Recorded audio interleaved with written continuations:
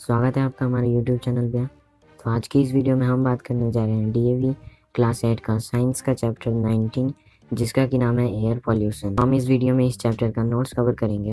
तो चलिए बिना देरी करते हुए वीडियो को शुरू करते हैं। पॉल्यूशन, दोज अनवांटेड और undesirable things which make our environment dirty. ऐसे अनवांटेड और अनडिजायरेबल थिंग्स जो कि हमारे इन्वायरमेंट को डर्टी करते हैं। Environmental pollution, any undesirable change in physical, chemical and biological characteristic of air, water and soil which is harmful to human being. This is called environmental pollution. Environmental pollution हम लोग उसको बोलते हैं कि ऐसा चेंज जो कि सोयल, एयर और वाटर में हो और वो हार्मफुल हो ह्यूमन बीइंग को, तो उसी को हम लोग बोलेंगे इन्वायरमेंटल पॉल्यूशन। अब आता है pollutant, any undesirable compound added directly और इनडायरेक्टली बाय मैन और by natural event which adversely affect human being. ऐसा डिजायरेबल कंपाउंड को हम डायरेक्टली या फिर इनडायरेक्टली नेचर में ऐड करें जो हमारे ह्यूमन बीइंग को अफेक्ट करें, उसी को हम लोग बोलते हैं पॉल्यूटेंट। या फिर आप ये भी लिख सकते हैं दो substance which affect our environment, ऐसा सब्सटेंस जो हमारे इन्वायरमेंट को अफेक्ट करता है। अब आता है air pollution. The term air pollution is defined as the addition of some undesirable material into the atmosphere due to natural phenomena और ह्यूमन एक्टिविटीज़। एयर पॉल्यूशन को हम लोग डिफाइन करते हैं एडिशन ऑफ सम अनडिजायरेबल, मतलब जो हम लोगों के लिए अच्छा नहीं है वैसे सब्सटेंस को अगर हम लोग एटमॉस्फेयर में ऐड करते हैं, अगर वो नेचुरल फिनोमेना से ऐड हो या फिर ह्यूमन एक्टिविटी से ऐड हो, तो उसी को हम लोग एयर पॉल्यूशन बोलते हैं। Some common air pollutants, carbon monoxide, sulphur dioxide, dust, ये तीनों एयर पॉल्यूटेंट्स हैं।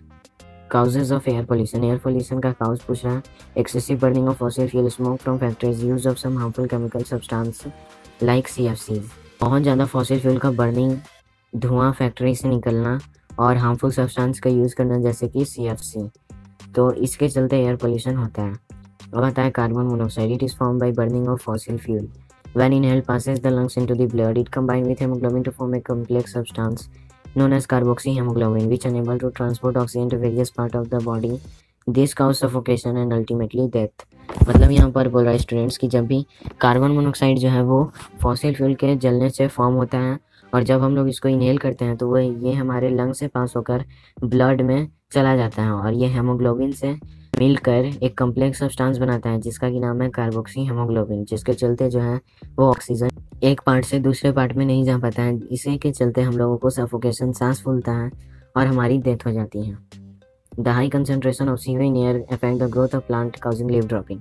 अगर CO का कंसनट्रेशन, मतलब कि कार्बन मोनोऑक्साइड का अगर कंसनट्रेशन एटमॉस्फेयर में ज़्यादा हो गया है तो वो प्लांट के ग्रोथ को अफेक्ट करता है और लीफ ड्रॉपिंग इसके कारण होता है।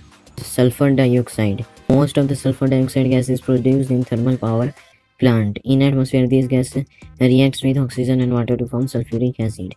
मतलब बोल रहे हैं यहाँ पर स्टूडेंट्स कि बहुत सारा सल्फर डाइऑक्साइड गैस जो है वो थर्मल पावर प्लांट से ही रिलीज होता है। ये गैस क्या करते हैं, ऑक्सीजन से रिएक्ट करके, ऑक्सीजन और वाटर से रिएक्ट करके सल्फ्यूरिक एसिड बनाता है। ये है इसका रिएक्शन, आप इसको लिख सकते हैं। आता है sulphur dioxide. It is one of the major pollutant obtained by burning of fossil fuel like कोल। तो आप सल्फर डाइऑक्साइड का ऊपर भी आपने यहाँ पर देखा था, तो आप ये वाला ना लिख कर ये वाला लिखेंगे तो अच्छा होगा, क्योंकि इसमें हार्मफुल इफेक्ट्स भी दिया हुआ है। हार्मफुल इफेक्ट इसका देख लेते हैं। इट काउज रेस्पिरेटरी प्रॉब्लम, कि हमें सांस लेने में दिक्कत करता है sulphur dioxide. It causes acid rain, it affect marble, it losses our aquatic life. इसके चलते एसिड रेन होता है जो कि ये मार्बल को अफेक्ट करता है और हमारे एक्वेटिक लाइफ को भी ख़त्म करता है। अब आता है नाइट्रोजन डाइऑक्साइड, जिसको हम लोग NOx के भी नाम से जानते हैं। हम लोग ये सारे नाम से भी इसको जानते हैं, N2O, NO2, N2O3, N2O5, NO।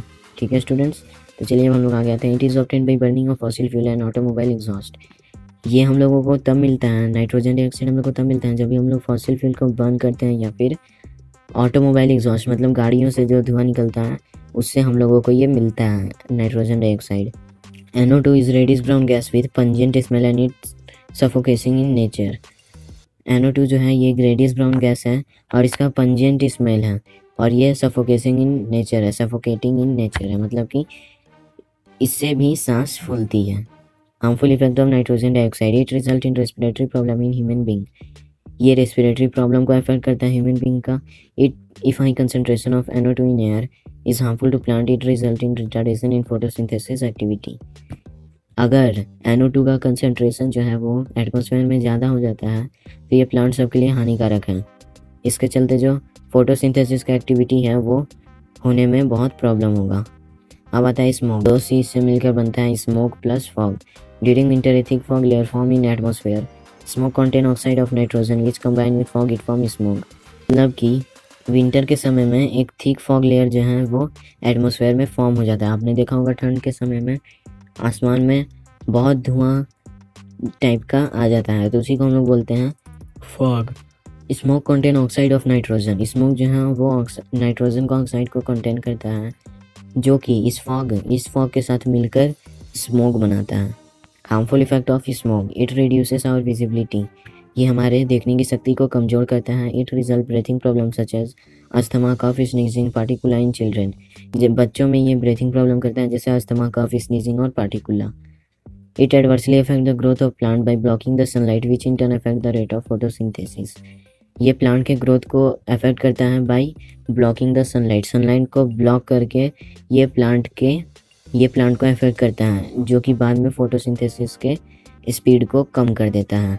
अब आता है CFC, chlorofluorocarbon. These are widely used as refrigerator, air conditioner and aerosols.